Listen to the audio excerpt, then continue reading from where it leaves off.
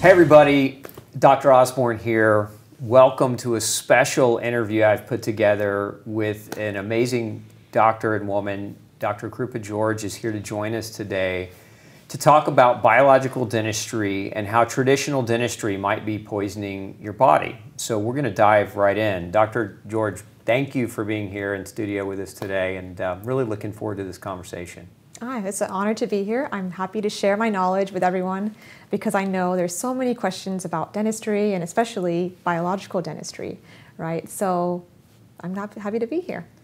So first tell us a little bit about your background, your education. Okay, so I went to school at the University of Texas and got my doctorate there. Before that, I went to A&M, Texas A&M University. Texas A&M. So what is biological dentistry? Like, what does that mean? Is that more education? Is that more schooling? What does that look like? You know, that's a good question. I actually did not go to school. There's actually no biological specialty. It's not a real specialty. But the main philosophy about biological dentistry is that we want to get to the root cause of the problems instead of just having patients come to us and drill their teeth and fix them with fillings. Biological dentists want to avoid toxic materials in the mouth, like mercury, like fluoride, BPAs, anything that could be toxic to the whole body. And we also account for other things that can happen in the whole body by looking at the mouth. So almost like functional medicine for the mouth versus, that's the way I look at it. Traditional medicine is symptom resolution through chemical manipulation, and modern dentistry is symptom resolution through surgical manipulation and sometimes through chemical manipulation. But you're looking for root cause of oral problems. That's right. Yeah, we want to get to the root cause and prevent that same problem from happening again, and even prevent other problems from happening inside the body. Right. Excellent. So let's talk about some of the most common things that you see in the field of dentistry. And again, I want to be very clear to our audience. This is not Dr. Osborne ragging on dentists. Look, I think my son's going to be a dentist very soon, and I just think there's a need in the profession for some awareness. And so I think dentists do a great job, but I think a better job could be done, which is why I have Dr. George on the show. So I don't want any of my dentist audience getting upset with me over this, but let's talk about what are some of the fundamental issues in dentistry today. I mean, you mentioned silver or mercury fillings. Can you talk a little bit to why that practice is still done but shouldn't be? No, yeah, you're right, because I used to do fillings, silver mercury fillings, when I was in school. I was taught that way, and so it's not the fault of a lot of dentists, it's just maybe they don't know. They don't know how toxic it was, and I didn't realize that as well myself until I started learning more about toxic mercury in the mouth and all the effects it can have. So mercury is so toxic. I don't know why it's still being put in the mouth, but I have a feeling it's because it's not regulated right now inside the mouth. But I've seen the symptoms of mercury toxicity, as in memory fog, for example, dizziness. I recommend my patients to go and get a heavy metal test, because if they have mercury fillings in the mouth, they're rubbing off and that mercury is getting into the body and causing other symptoms. Other issues that you may not even know it's related to the mercury.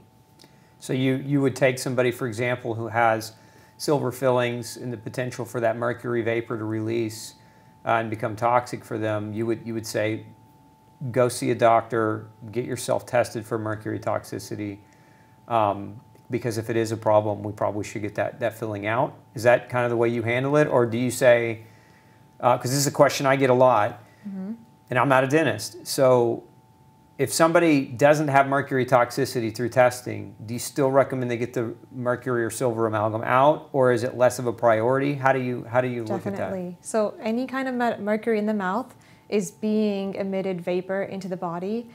So I don't care if they're toxic yet or they're not toxic yet. I don't need a test, but I can tell just by looking at mercury in the mouth that it's causing the little vapors to be rubbed off. When you're eating any food, if you eat anything hot or cold, vapors get rubbed off on the teeth and it goes inside the body. And so why would I want that in one of my patients' mouth?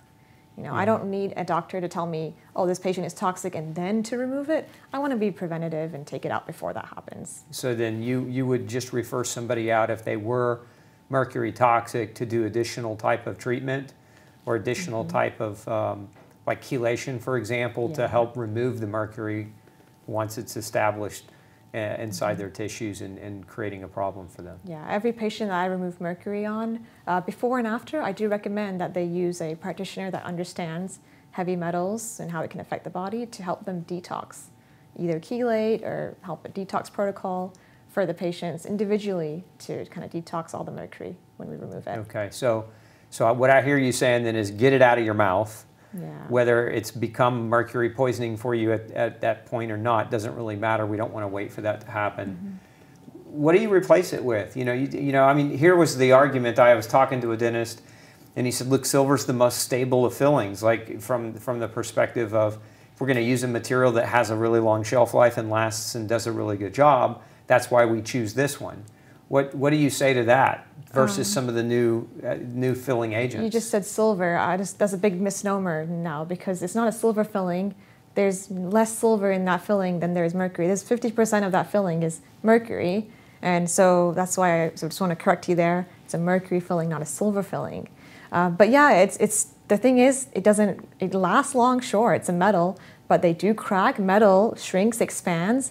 So that shrinking and expansion inside the tooth creates cracks on the teeth. So how is that okay to be put in someone's mouth, right? Okay, well, thanks for that clarification. Yeah, it's stable, sure. If you put mercury on the table or something, it's stable there. But inside your mouth, where you're eating hot and cold food, it's not really stable. It's just kind of like the plumbing under the house. If the ground freezes, right? Yeah. It contracts and expands with the ground, and that can crack, actually damage the teeth. So what about natural fillings? What do you recommend for people nowadays? What kind of options are there? So filling materials, there's so many different types of filling material. There's no real standard for filling materials. You can put anything in the mouth, right?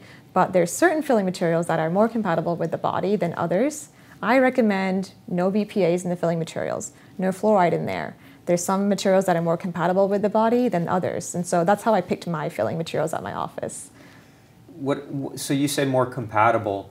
Is there a way to know? Like, what is it that you do that helps you understand what works better for, Mrs. Jones versus Mr. Jones, for example? Yeah, that's a good question. We can actually test each person based on either muscle testing or acupuncture or blood test. We can use a variety of tests to figure out what type of filling is going to be best for that person. So the old adage, the whole one-size-fits-all dentistry is really, in your opinion, a thing of the past, or should be? Yes, it should be. Yeah, you can't just use the same brand for everybody, especially someone that is very sick already. Someone that has an autoimmune condition needs to be tested before we can put anything in the mouth. Yeah, okay. So that's fillings. We know now that they're silver and not silver, sorry. Yeah. Silver mercury fillings, 50% or more is mercury, right? And so not a good idea. Biocompatibility, meaning testing the patient for the material that would best fit their teeth to fill their cavities, is the way to go. Is there any other, so we talk about fillings, let's talk a little bit about root canals, because I know that's another really big and common procedure that's done in dentistry today. What's your opinion about a root canal? So I just want to explain first what a root canal is. So a root canal is a dead tooth. The doctor will go in there, take the nerve out, and try and clean out the tooth by removing the nerve, right? And they'll fill it up with some filling material. But the thing is, the tooth is not like a rock. There's not only just 2 nerves in there or 3 nerves. There's all these little tubules and holes in the tooth that still hide and collect bacteria.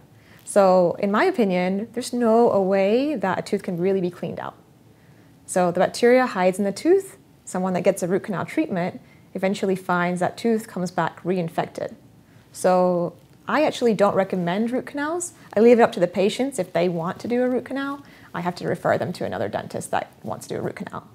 Okay, so is a root canal just a less expensive option than say, what would you do versus a root canal? If you weren't going to do a root canal, what would you recommend instead? Okay, so if the tooth has gotten to the point where there's a large infection at the root and a root canal is being recommended, the best alternative is typically a zirconia implant, and that is a metal-free implant.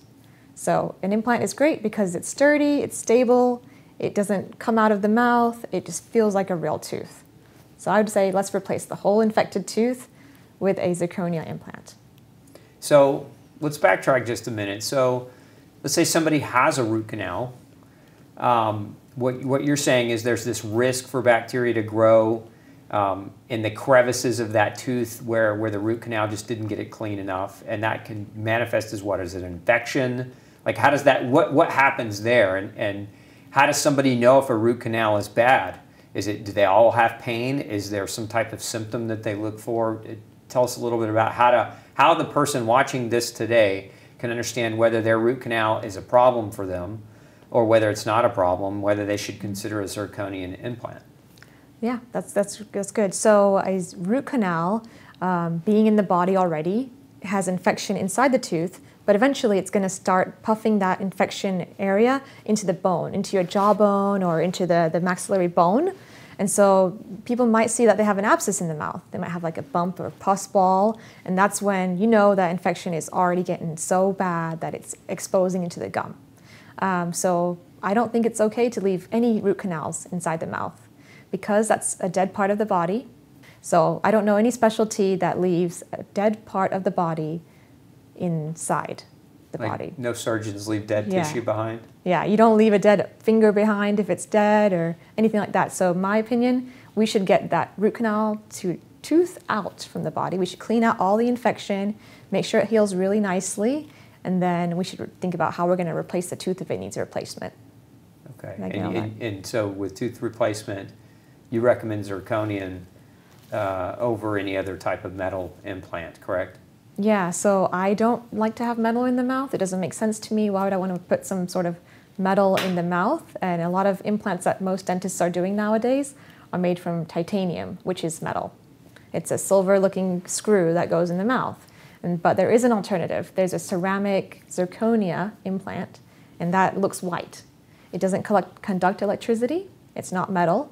And so I think it's more compatible with most people. And we can test it too if someone wants to know if zirconia is more compatible to them, and we can test that further. So going back to the biocompatibility that you were talking about earlier, you can test fillings, but you can test other dental materials and surgical implant materials that might better fit for that patient, correct? Yeah, we can test everything. We can test the anesthetic type, we can test the gels that we use in the mouth, what type of stitches we're going to be using, anything that's going to stay in the mouth for a while, we're going to test that to make sure it's compatible. I like that. So again, not a one-size-fits-all approach for dentistry. So I'm going to go back again to root canal. How do you identify an infection in a root canal, or do you just make the assumption that if there is a root canal, that there's an infection in it? Well, I actually have removed lots of root canal treated teeth, and I test them. I send them to the lab, and I want to find out what bacteria was associated with that root canal. I don't always have to wait for the x-ray to show me there's an infection. I know that when I send that tooth to the lab, there's going to be bacteria showing up that's associated with viruses, pathogens, parasites. There's so many teeth that are associated with all these bacteria that don't show infection on the x-ray. Okay, so we can test that. I have lots of ways to test root canal treated teeth to let patients know that this is causing a burden to their body. You may not even feel anything if you have a root canal because essentially it's a dead tooth. You might not feel that it's hurting. So there's no way to tell if that root canal tooth is actually infected unless you just see a dentist, like a biological dentist, and they can point you in the right direction. But typically, Dr. Osborne, I'm going to recommend let's take out and replace every root canal treated tooth. So I've seen people come to me where we changed their diet. You know, we got them dialed in. We got them gluten-free. We got them allergen-free. We got them well nutritionally supported. They're sleeping well. They're getting exercise the way that they should, but they're still struggling with their, with their condition. And a lot of these people are, painful, degenerative autoimmunities. And then we find out there's an infected root canal, or we find out there's a problem. And all the diet and lifestyle change they did got them to a certain point, but they were plateaued in their care. And it wasn't until identifying that root canal infection and getting it removed that we see kind of a better recovery or we'll just say a better outcome for them. Is that something you see commonly, people that have Yeah, I see that a lot. Actually, I have patients that have gone to so many doctors, they've done so much, they've gotten quite better, but they still have some symptoms like I had this one patient, She had nausea, memory fog. She had muscle weakness all over. She couldn't even pick up her grandkids. She looked so healthy from the outside, right? But she knew that there was something else going on, and she had root canals. She had actually 8 teeth that had root canals. Oh, wow. So we actually did surgery. We made sure those were cleaned out nicely. And just in about 2 or 3 days after the surgery, her nausea was gone. She was able to actually eat normal food again because there was so many foods she couldn't eat. So that was crazy. So eight is that an extreme case? 8 root canals? Or I mean, do people have? I mean, a lot of people out there, maybe 1, maybe 2, but 8. I mean, that's quite a few. Yeah, I mean, is that pretty some common? people just have 1 root canal treated tooth that we remove, and they see differences. They can feel their body, their health getting better. My thought was that the 8 now we're pulling 8 teeth, right? And so then, you know, I just think about what I know about bone healing. Like we've got 8 teeth that have been removed from the mouth. Now we got to put 8 implants potentially in. Is that something that, you know, the implants are done all at once? Do you do one at a time? You know, what do you consider nutritionally to help support that implant actually takes into the bone and the bone actually grows well and attaches to the implant well so that it's a successful outcome? Yeah, that's a great question. Like I really need to make sure that we have the vitamin levels healthy even before I do an extraction because I need that bone site too. Before I remove any teeth, I need to make sure vitamin D level, vitamin K levels are healthy, that the patient may be seeing a functional medicine doctor to make sure their micronutrient levels are healthy. And then the bone heals nicely. For that patient, we actually had to do a couple of teeth at a time. It wasn't done all at once. Implants typically can be placed multiple at a time. It's less invasive, but we just need to have good, healthy bone. And you know, I always recommend good bone broth to my patients, vitamins that help bone grow properly. Do you ever find the need for cadaver bone or, you know, I mean, you know, we're talking about biological, you know, versus traditional dentistry. Like what is your opinion about something like that? I don't find that cadaver bone or cow bone, bovine, any kind of bone from someone else integrates very well and takes into someone's body. So I don't use that. I actually use patients' own blood plasma to fill in whole sites, and it heals really nicely. So you actually draw their own Yeah, I draw blood, and I use a centrifuge to get the plasma part, and I put the little plasma pellets, I put that inside the hole, and I stitch it up, and in 1 week, the gums are already healing much better than I've seen with cadaver bone or bovine bone. Oh, fantastic. So that's something I hadn't yet heard of. So using plasma to help them heal better. Fantastic. Okay, so we've talked about mercury fillings. We've talked about root canals as being a problem. What other types of common procedures, or are there any other things that you want to make our audience aware of that could be a potential downfall for their health and not in their best interest, dentally speaking? Well, most of patients of mine already know that fluoride is toxic, but I just wanted to make sure that everyone understands that fluoride is a toxic product. It's a byproduct that a lot of people have been put in their water or toothpaste, but now we're coming to find that fluoride is not really good for the overall health of your body. So it blocks thyroid uptake of iodine. Iodine is blocked when you have fluoride. I haven't really found great studies that support fluoride in reversing cavities. There's a lot of other better alternatives to using fluoride. So fluoride, I mean, my experience with fluoride is it's a poison.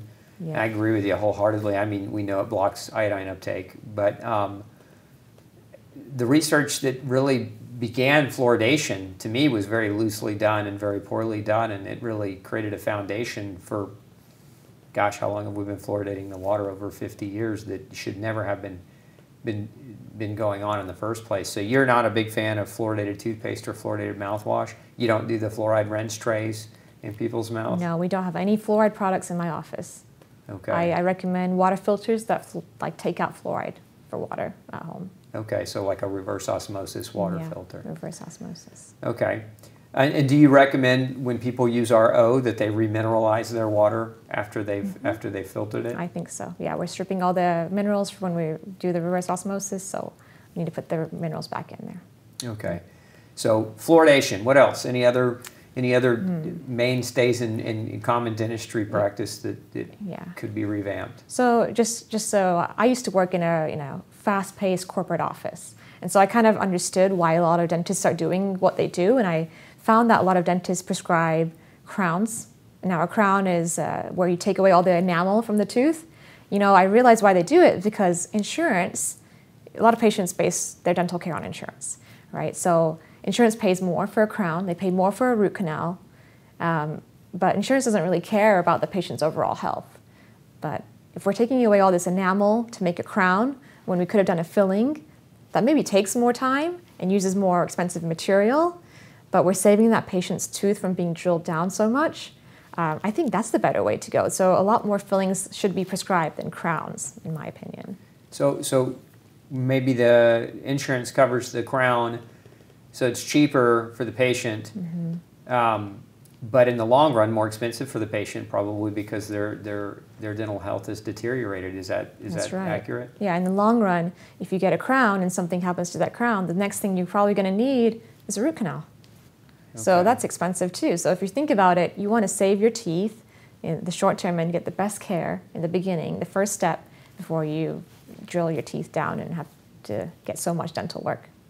So it goes cavity, crown, root canal, right? Pretty much. And, what about bridges? Is that just where you have teeth that fall out and you have to literally create a bridge so that there's a chewing surface? It literally is a bridge, right? So instead of one crown, you have two crowns. On two healthy teeth, you're going to drill all the enamel down from two healthy teeth and make a bridge from those two teeth to create a fake tooth in the middle. My best idea would be to do an implant instead. It doesn't create any enamel loss, and it's sturdy, and in the end, you don't have to ruin two healthy teeth. So they ruin two to create chewing surface. Yeah. Now, I don't know. I mean, some people's argument is this, right? That implants are super expensive and I just can't afford an implant. And my argument in return is, it's not my concern what you can or can't afford. It's my concern that you're healthy, right? And that if you lose your capacity to chew well, then your nutrition is going to deteriorate over time. And that's probably going to be far more expensive than any implant that you put in your mouth. Like, that's just the way I see it. How do you look at that? No, yeah, you're right. So as a doctor, we don't have to think about patients' checkbook because we're thinking about their health, right? And so if we're thinking about their health, we're going to recommend what's best for them and not what their insurance will cover or what's cheaper right now, but, future long-term treatment. And of course, ultimately, the best way to not need a root canal or a cavity is what? Is probably proper nutrition. Nutrition, diet, let's work on that. That'll be the best thing, Yeah. So I know sugar has been the bane of dentistry, like that. I guess you could say that the devil of dentistry is sugar. Do you find other foods commonly that people eat that contribute to poor oral hygiene and health? Yeah. There's so many foods that people don't understand converts to sugar right away, like white bread. Any kind of carbs, bread or crackers, that is going to turn into sugar right away. And if it's sitting on the teeth, that's going to cause a cavity. So best diet I would recommend is more of like a keto diet, meat and vegetables. Also gluten-free would be good because that's already taking out most of your carbs by just going gluten-free.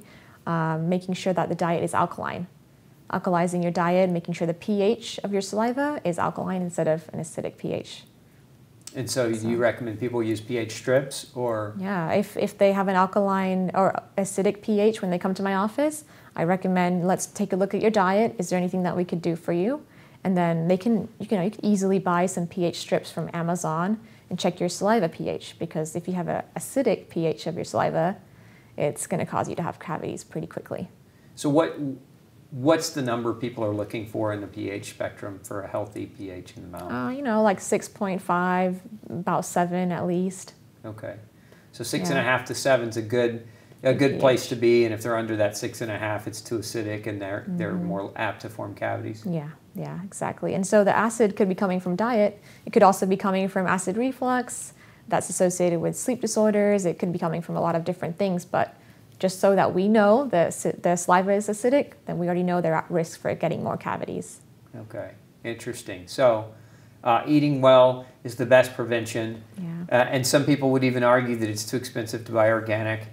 I would say it's far more expensive in the long run to live with heart disease, diabetes, obesity, autoimmune disease and the sequelae of those diseases, which is multiple medications, multiple surgeries, a deterioration of dental health, and a downward spiral of your quality of life. So a little prevention goes a long way, I think, huh? Yeah, that's right. Yeah, so you spend the money up front, so you don't have to spend millions more down the line, right? Yeah, for sure. So we got, again, just in summary, we've got the mercury fillings, we've got the root canal, we've got the bridge, we've got the fluoridation. Did we cover everything? Is there anything else you'd like to make the audience aware of? Just trying to think. Let's see. Yeah, root canals are really bad, and you know, a lot of dentists are prescribing them now. What about metal wire braces? A lot of people find that your gums get like really red and swollen when you have those wire braces on. But not a lot of dentists are understanding that it's happening because you have wire in your mouth or metal in the mouth that your body is allergic to. So that's why your gums, if you have braces on, kids, a lot of kids, I see this all the time. They have really puffy red gums. And now that's typically because they have a metal allergy to those wires on the teeth. So does that go back to the material compatibility testing before making the decision for wire versus what are the other brace options that you would recommend? Yeah, so I typically would recommend a wire metal-free brace using Invisalign or something that's not metal at all. Okay. Yeah. Okay, so testing them first. And then making the appropriate recommendation for whatever they need. Yep, exactly. Okay. So let's talk about something I know everybody's thinking about. Like it's the top of mind for most adults, right? And that's, you know, they drink coffee at breakfast, they drink tea, their teeth get a little dark as they get a little bit older. What's the best way to not destroy your teeth, but to get them to whiten naturally? Like what's the best way in your opinion to do that? So there's an easy way. If it's a surface stain that's maybe just some coffee over, you know, a few weeks ago, you can brush with hydrogen peroxide. You know, you can dilute it if you need to. I'm not prescribing it. There could be complications, but you need to be careful with how much you use. But hydrogen peroxide is very inexpensive. It can remove very shallow stains. And I like that even in my water pick because it kills bacteria inside the gums as well. So tell me about that. So you have a water pick, and let's talk about that too. Because I'm a big fan of water picks. I really think those are great for good hygiene. How much peroxide are you putting in the water pick? So like most of them have like a chamber for water, right? Yeah. So you put like a thimbleful? Do you put, how much, you know? I put like 2 ounces in my water. It's like, you know, about this big. You can estimate it. There's no real direction to it, but I'd recommend about 2 ounces of hydrogen peroxide. Okay. And just water picking the teeth with the hydrogen peroxide? I like to do hydrogen peroxide, but I also use essential oils. I use essential oils inside my water, in the water basket, to give it the antimicrobial action when I'm cleaning out the gums. So what's your favorite essential oil to use? Oh, I have this blend at my office. It's from Aura Wellness, and it has a blend of spearmint, peppermint, eucalyptus oil. There's a couple of different ones in there. Okay. So essential oils and peroxide, great in a water pick for dental hygiene. So better than floss? Oh, you know what? I don't floss myself. So I had to create some other ideas because I hate flossing. That string just annoys me. And I found these really amazing gum brushes. They have these little fibers of silicone on there. And so the brush actually cleans better. It cleans your gums better than the floss, the string of floss. There's only one brand that I found that has these little silicone fibers on it, and it's TP. T-E-P-E, that brand. T-E-P-E. Yeah. And it's a silicone brush. So little gum brushes that you can put between your gums and clean them out. And if you find that there's blood coming out, it's a sign that you have gum disease. You need to probably go see your dentist. So if you're doing this and bleeding, same thing with flossing if they floss, right? If they're seeing a lot of blood come out and they've got some type of gingivitis or something happening, right? Yeah. Okay. So water picks, silicone versus, is it silicone or silica? Silicone. Okay. It's like this little fiber of silicone fibers. It's just because the other ones that are plastic, it doesn't have enough fibers to really clean the gum out. Well, so I would say too, people that are worried about plastic exposure and the potential for phthalate on the floss itself could be better served by that as well. Okay, so again, water pick with essential oil, hydrogen peroxide, some silicone floss versus the traditional floss. What about toothbrushes? Do you? I mean, there's the ultrasonic type. You know, there's of course your traditional type, but do you recommend kind of natural fiber toothbrush versus the other kind, or do you recommend the ultrasonic versions at all? So you mean there's like electric toothbrushes or one that you manually use?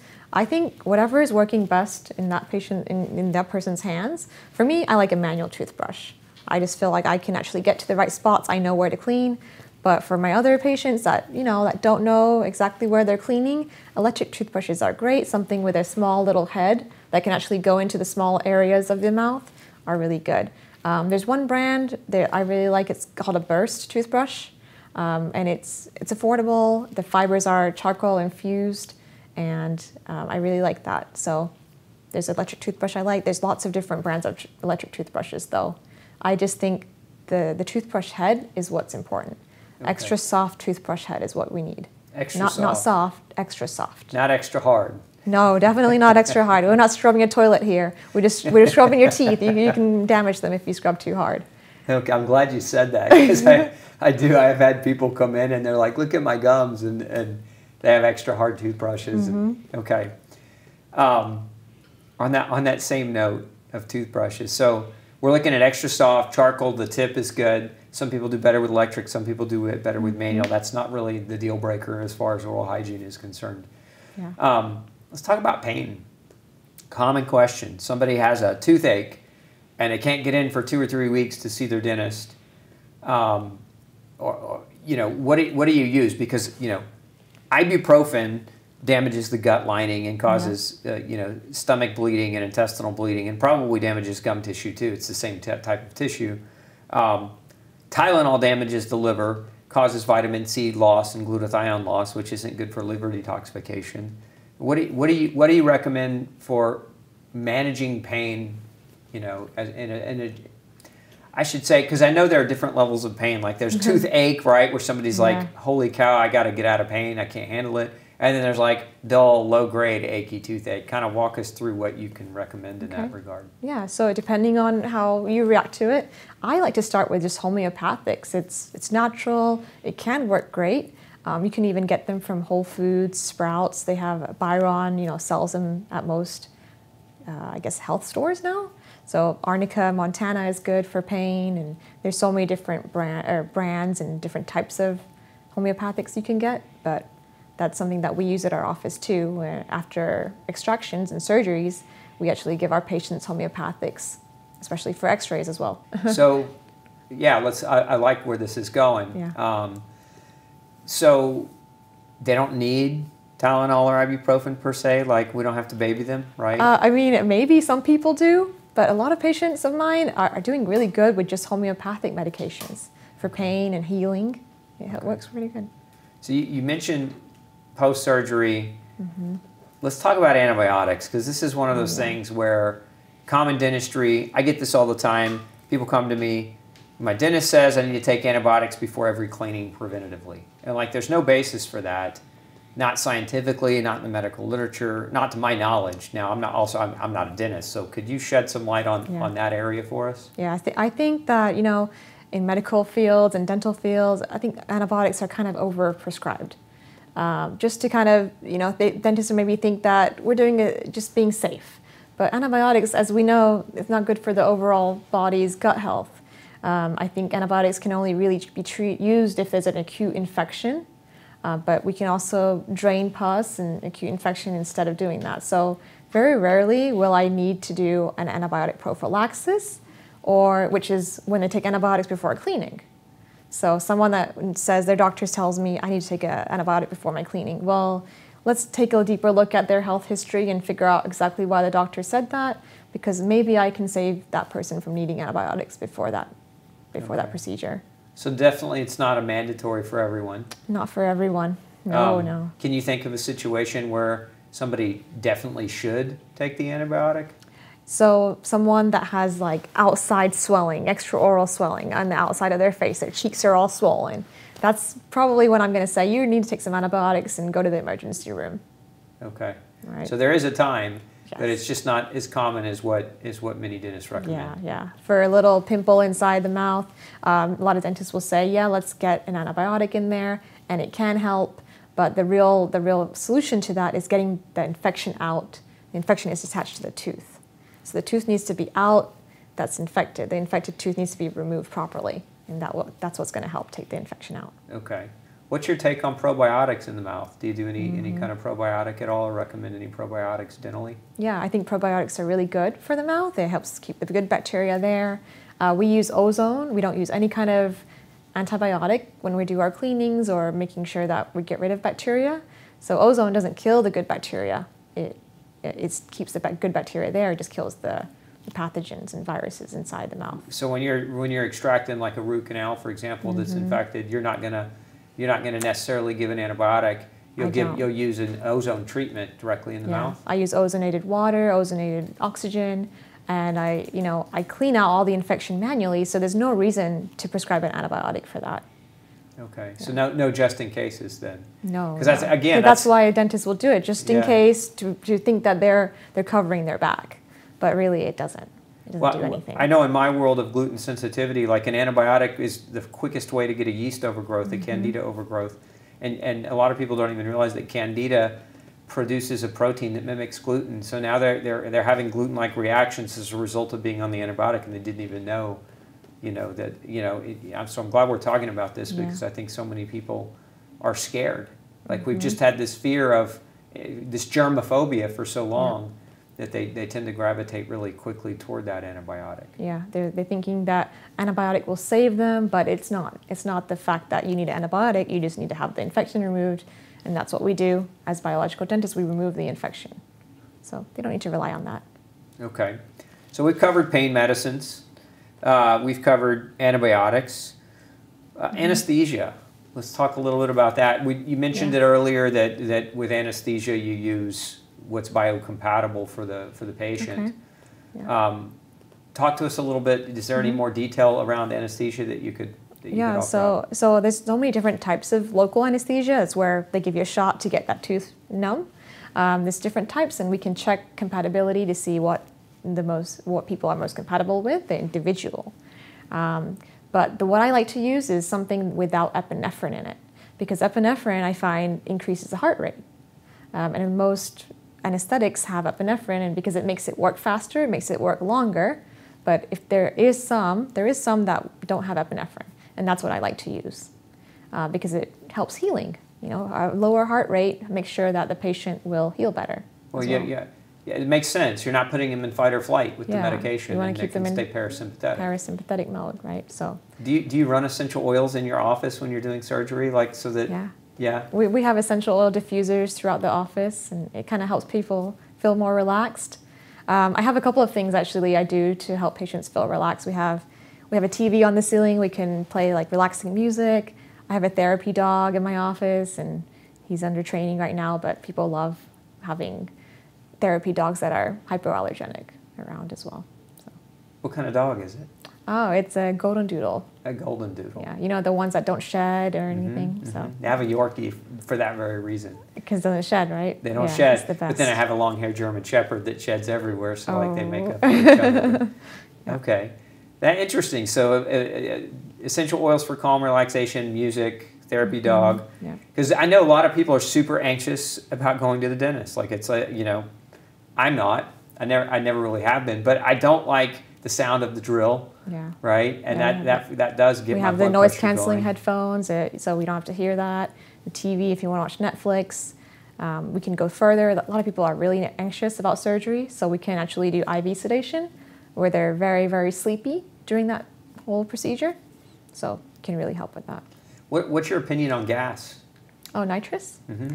So depending on genetics and stuff like that, but I do have nitrous. It's available. I recommend that we can find out if they have an MTHFR gene to see if we need to supplement with B12 because it can make people really tired with that B12 loss. Okay. Yeah. Okay. Very interesting. This has been a great conversation. Is there anything else you'd like to add? Is there anything you feel like we missed that? Well, I just wanted to also say that we also, as a biological dentist, I do treat sleep disorders. And that can be related to someone that feels tired after sleeping for like 8 hours. Maybe they snore at night, or they're just not getting enough oxygen. So that's something else that I can help you with just as a dentist. A lot of people think, oh, my dentist can't help me because of snoring and all that stuff. So if you're thinking that you might need a CPAP, I have some solutions that can help people not use a CPAP. I'm glad you bring that up, because CPAPs are disgusting to me. Like the machine themselves, the mask, first of all, they emit the smells that they emit and the chemicals that they emit, you know, to force that air into you. You're forcing chemicals into you, but also the potential for infection, bacteria and mold and other things to infest into that mask. So talk to us. What is that option? What do you do to open people's airway? Yeah, so airway restriction is what causes people to like wake up at night and start gasping for air. Maybe that's already when someone has sleep apnea, right? But nowadays I find that a lot of people have small mouths. Like back centuries ago, we had people that had really good development of the mouth, like a wide jaw, good sized mouth that would fit the tongue. Back when we had lots of chewing forces, like in the, centuries ago, we had people that would have to hunt and scavenge for like their food. They have to have raw meat, and they actually get a lot more chewing action when they're growing. But nowadays you have baby food, and so kids don't even chew in much. They don't chew enough. So bones don't develop wide, and they have these really skinny mouths, like kind of like mine. I have that too. So you have a really skinny face, a really small mouth, and there's no space for the tongue. So when you're breathing and sleeping, your tongue really just blocks all the oxygen from coming into the body, and you won't feel rested no matter how you sleep. So my solution for that is actually growing the mouth to the right size. A lot of kids have this, as little kids can expand that mouth, but even as an adult, we can actually grow mouths without doing surgery, without breaking jaw bones. We can grow it slowly, millimeter by millimeter, over time. So what does that take? I mean, is that a year-long kind of a treatment? Is that 6 months? What typically? It's about 2 years typically. Okay, 2 so years kind of like braces. Wearing an appliance, a removable appliance, like a brace, every night. Okay. Not all day, just in the evenings and at night. So it's like part-time braces. Yeah, it's not even fixed braces. It's very easy. It's like a retainer. Like a retainer, okay. Yeah. And that just puts pressure to help expand. Yeah, it puts pressure on certain stem cell areas in the mouth to grow that. Interesting, stem cell. Mm-hmm. So it stimulates growth. Basically. Stimulates growth based on the stem cells. Yeah. Nice. So, wow, I didn't realize that dentists could treat sleep apnea in that way. That's very good to know, and thanks for sharing that with us. Did we miss anything else? Can you think? Is there any other kind of pearls that you can pull out for us? Whitening. We actually talked about whitening already, but people that want that Hollywood white smile, we have treatments. There's lots of whitening treatments out nowadays. There's one with that fancy like blue light. I just want to let viewers know that that's a gimmick. It actually does dry out teeth, and it makes them sensitive. So what you want to look for in a whitening treatment is something that doesn't cause sensitivity, because whitening treatments make teeth sensitive because it dries them out. So I would like to use something called Core in my office. I use that, and Core is really good because it doesn't cause sensitivity at all. And how do you spell that? Oh, that was KOR. It's only professionals can do that. Okay. We can give it to them to take home. We can get take home kits. Or they can do it in the office if they want that, step above just removing some surface stains. With peroxide. Yeah. Peroxide. So is Core a peroxide based? Yes, it's a peroxide base, but it's just higher concentration. Gotcha. Yeah. So key note there is, if you want a deeper whitening effect without drying out your teeth, ask your dentist about Core. Yeah, ask about KOR, Core whitening. Okay. That was really good. Perfect. Well, this has been a great conversation. Learned a lot myself, which it doesn't happen very often, but so I appreciate you bringing your knowledge to the table. Can you leave any final parting words? How can people find you if they're interested in biological dentistry and they want to make an appointment or come by and see you? Oh yeah, well, I am actually located not too far from Dr. Osborne. I'm in Sugar Land. It's southwest of Houston. My office is called Pure Holistic Dental. They can find me on Google, search me, call our office to make an appointment. Our website is pureholisticdentist.com. All right. Well, thank you so much, Dr. George, for being with me today. No problem. I appreciate your time. That was really fun.